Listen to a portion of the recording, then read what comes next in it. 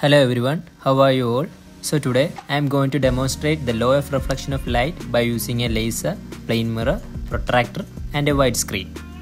The first law states that the incident ray, reflected ray and the normal lies on the same plane. That can be easily demonstrated by using a laser light. And the second law states that angle of incident is equal to angle of reflected ray. So let's start the demonstration. The first law states that the incident ray, reflected ray and the normal lies on the same plane. Anything which you see in the mirror will be the reflection. We are supposed to concentrate on the widescreen. So this is our incident ray.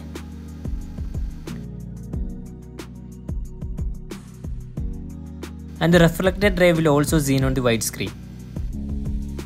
The widescreen is nothing but you can consider this as x-axis, y-axis and z-axis. So this widescreen is nothing but xy plane. The incident ray and reflected ray will definitely be on the xy plane. And from here, if you draw a normal, that will separate both incident ray and reflected ray. So I am shining the red laser light from the side. So you can clearly see the incident ray and the reflected ray as well. The reflected ray, incident ray and normal is here. And you can see all that lies on the same plane. To have a better view, I have switched off the light in the room. From this, it is proved that the incident ray, reflected ray and normal lies on the same plane. So let's move to the second law. Here you can see that the angle of incident ray is equal to angle of reflected ray.